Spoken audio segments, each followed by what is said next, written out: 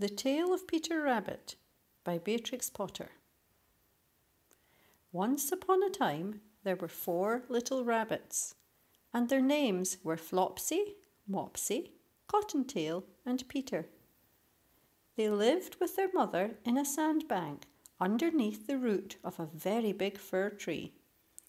"Now, my dears," said old Mrs. Rabbit one morning, "you may go into the field or down the lane, but don't go into Mr. McGregor's garden. Your father had an accident there. He was put in a pie by Mrs. McGregor. Now run along and don't get into mischief. I am going out." Then old Mrs. Rabbit took a basket and her umbrella and went through the wood to the baker's. She bought a loaf of brown bread and 5 currant buns. Flopsy, Mopsy, and Cottontail, who were good little bunnies, went down the lane to gather blackberries. But Peter, who was very naughty, ran straight away to Mr. McGregor's garden and squeezed under the gate. First he ate some lettuces and some French beans, and then he ate some radishes. And then, feeling rather sick, he went to look for some parsley. But round the end of a cucumber frame, whom should he meet but Mr. McGregor? Mr. McGregor was on his hands and knees planting out young cabbages, but he jumped up and ran after Peter, waving a rake and calling out, "Stop, thief!" Peter was most dreadfully frightened. He rushed all over the garden, for he had forgotten the way back to the gate. He lost one of his shoes among the cabbages and the other shoe amongst the potatoes. After losing them, he ran on 4 legs and went faster, so that I think he might have got away altogether if he had not unfortunately run into a gooseberry net and got caught by the large buttons on his jacket. It was a blue jacket with brass buttons, quite new. Peter gave himself up for lost and shed big tears. But his sobs were overheard by some friendly sparrows who flew to him in great excitement and implored him to exert himself. Mr. McGregor came up with a sieve which he intended to pop upon the top of Peter, but Peter wriggled out just in time, leaving his jacket behind him, and rushed into the tool shed and jumped into a can. It would have been a beautiful thing to hide in if it had not had so much water in it. Mr. McGregor was quite sure that Peter was somewhere in the tool shed, perhaps hiding underneath a flower pot.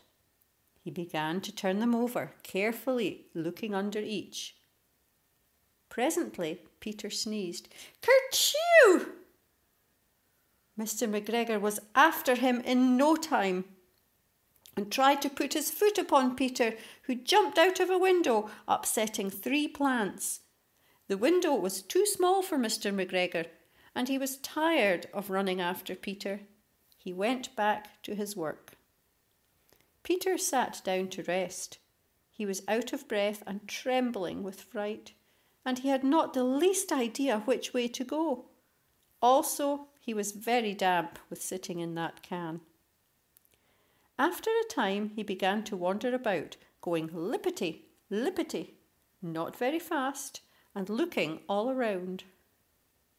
He found a door in a wall, but it was locked, and there was no room for a fat little rabbit to squeeze underneath. An old mouse was running in and out over the stone doorstep, carrying peas and beans to her family in the wood.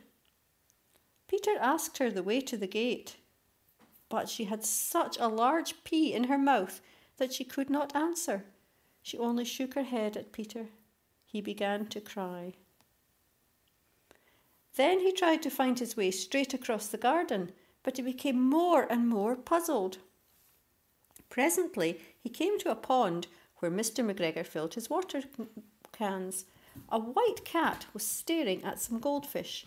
She sat very, very still. but now and then the tip of her tail twitched as if it were alive. Peter thought it best to go away without speaking to her. He had heard about cats from his cousin, little Benjamin Bunny. He went back towards the tool shed, but suddenly, quite close to him, he heard the noise of a hoe.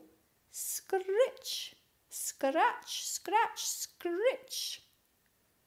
Peter scuttered underneath the bushes, but presently, as nothing happened, he came out and climbed upon a wheelbarrow and peeped over. The first thing he saw was Mr. McGregor hoeing onions. His back was turned towards Peter, and beyond him was the gate. Peter got down very quietly off the wheelbarrow and started running as fast as he could go along a straight walk behind some blackcurrant bushes. Mr. McGregor caught sight of him at the corner, but Peter did not care. He slipped underneath the gate and was safe at last in the wood outside the garden. Mr. McGregor hung up the little jacket and shoes for a scarecrow to frighten the blackbirds. Peter never stopped running or looked behind him till he got home to the big fir tree. He was so tired that he flopped down upon the nice soft sand on the floor of the rabbit hole and shut his eyes. His mother was busy cooking. She wondered what he had done with his clothes. It was the second little jacket and pair of shoes that Peter had lost in a fortnight. I am sorry to say that Peter was not very well during the evening. His mother put him to bed and made some chamomile tea, and she gave a dose of it to Peter. 1 tablespoon to be taken at bedtime. But Flopsy, Mopsy and Cottontail had bread and milk and blackberries for supper. The end.